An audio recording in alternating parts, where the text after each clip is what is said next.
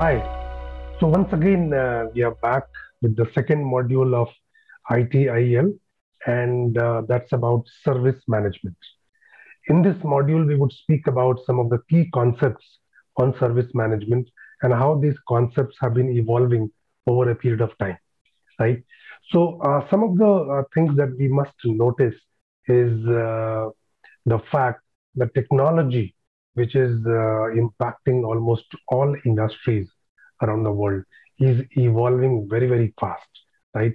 In terms of our ability to create computing resources, or maybe let's say the cloud computing, which is changing the entire IT landscape in various domains, right? Now, all of these aspects of service management are creating new business models of managing and delivering services, right? So what we understand is when we think of service management is a kind of, as it has been defined, a set of organizational ability for ensuring that the customers get the value in the form of various services, right? Ensuring that whatever services we deliver, may it be IT services or may it be non-IT services, customers are able to, receive the value for the price that they are paying for those services. Now, if we really go deeper and define what a service means, what is a service? It is simply delivering value to customers by ensuring that they are able to receive the value or the outcomes in a larger sense, and without taking the ownership of specific costs and specific risk. Because as a customer, I do not want to get involved in the cost of various ingredients which have gone into creating those services. For example, if I, let's say, buy the Wi-Fi services from a telecom service provider, I don't want to get into the cost of deploying people, cost of various hardware equipments, cost of the various risks that they are getting into, and so on.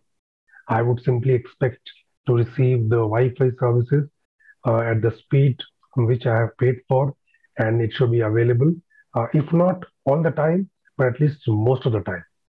And the service provider should be good enough to resolve any kind of bottlenecks as and when these bottlenecks come.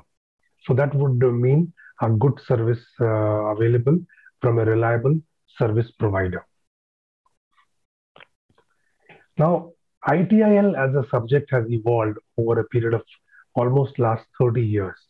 It started from version 1 and somewhere in 80s, and initially the concept was popular as a service delivery and service support.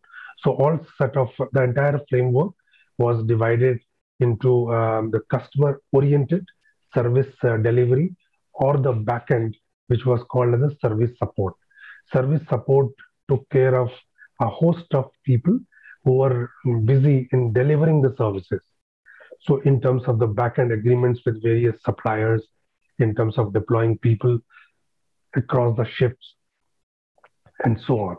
Whereas service delivery was the customer facing work, and customer was able to appreciate the service that is being received, and in terms of ensuring that those services are finally available to the end users. And then came somewhere in 2005, 2007, the concept of service life cycle. Services were considered just like products, the way we have product life cycle. Similarly, the services also could have life cycle, right? And this version became very, very popular. And in 2007, it came up, and then 2011, it went through some minor changes, and the concept of alignment of IT strategy with the business became very popular. And that was the time people realized that it's very necessary that IT investments deliver the right kind of value to the business users. And that is the time the service life cycle was the model that was practiced as a service management model, and it became very popular. It brought immense value to the business organizations. 2017 or 18, the another next version came up, and that's what we are studying right now, ITIL version 4, and the framework got popular as a service value system. Service value system is an overall framework which made it necessary to understand that service value could be provided in a certain context.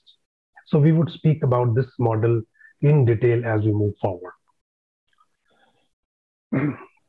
Now let's understand what do we mean by the value, and when we speak about delivering value for the customer, what is that we have in mind, and how do we create this value? When we think of delivering value to customer, we should keep in mind that there are two components of this value. One is the real value, other is the perception value. So let me speak about the perception value the first. Perception value is what the customer perceived, and this is slightly more subjective in nature. One customer might perceive the value to be good enough, the other customer might perceive the same value to be excellent. It's like 9 out of 10, whereas the other customer might think it's an average 5 out of 10. And there is a certain level of subjectivity and the situational component involved. And that makes the service management even more interesting. There is a huge component of people involvement or subjectivity component that become very prominent, right? And the real value is when the issue that the customer had, the need, got fulfilled. If we take an example, let's say I would try to take a non-IT example just to explain the concept, then we will come to the IT world. If you take a non-IT example, let's say it's a transport service, cab service, which was provided to a user, and the objective of using the transportation is to go from point A to point B. If the user was able to utilize the transport and move from this point to this point, the need was fulfilled. That was the real value.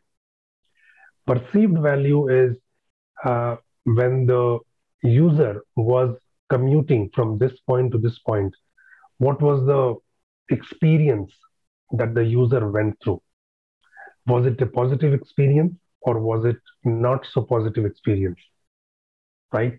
Will the customer like to repeat that experience once again, or the customer would like to avoid it? That is what would be called as a perception value. How reliable is the service? How secure it is? How convenient was it for the end user? How happily the user was willing to pay the price for it? Was it overcharged or undercharged, or overvalued or undervalued? Right? All of these aspects would create a perception in the mind of the user, and that is how the perception value will get created. So when we provide a service to a customer, we would find that both these values are important. A real value is more objective in nature, whereas the perception value would be quite subjective in nature. And it could be possible that real value could be much smaller component of the entire value, and the perception value is much larger, right? Because as we understand, human beings or human experiences are very subjective in nature. We would quickly speak about the value chain, how the value gets created from the beginning to the end. So we have the resources and we have the capabilities. We have the resources and we have the capabilities, and the right combination of these would create an IT service. If you take an example, a simple email service, the email service is being provided to a set of business users. So the resources would include the complete infrastructure and the software and the hardware component, and capabilities would include the right people being deployed and right kind of processes being created, and so on. So the email services would get provided. Now, email services would be provided in a way so that it meets the utility and the warranty component. Utility is more in terms of the real value, warranty is more in terms of the perception value. How reliable is the service? What is the experience of the users who are using this service, right? So that would be consisting of the warranty, and utility would primarily mean just meeting the purpose, right? And that is what would create a business outcome, which and the customer perception. So this is how the complete value chain would proceed in case of the service management. Now, let's understand how the value gets created. The value gets created when there is a buyer, and there is a buyer and a seller, or there is a receiver and there is a provider, right? So value could be created just by between the two parties, and that was initially called as a monodirectional. Provider is providing the services to the receiver. That is how the concept was popular earlier. But then in the current context, how it has come up is it is bi-directional. The provider is providing the services, or providers are providing the services, and receivers are receiving the services. So idea is value is co-created by the provider and the receiver both. It is not anymore the monodirectional. It is bi-directional. How a customer is co-creating the value, customer is also ensuring and participating in the value creation by ensuring certain level of discipline is being followed, certain processes are being followed, certain aspects of the service management which are being taken care of, and services are consumed the way it has been designed and structured. That is how the consumer is adding the services. So we would end our video here, and I will see you in the next video. Thank you.